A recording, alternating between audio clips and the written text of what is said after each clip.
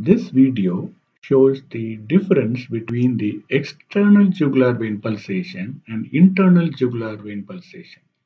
Quite often it is confused because the pulsations do overlap sometimes, and students often mistake the external jugular vein for the internal jugular vein. Before showing you the video, just observe the image shown in the diagram. The orange arrow is the external jugular vein. You can see that the vein is going obliquely over the sternomastoid muscle, whereas above it, just posterior to the angle of the mandible, you can see an yellow arrow which indicates the internal jugular vein.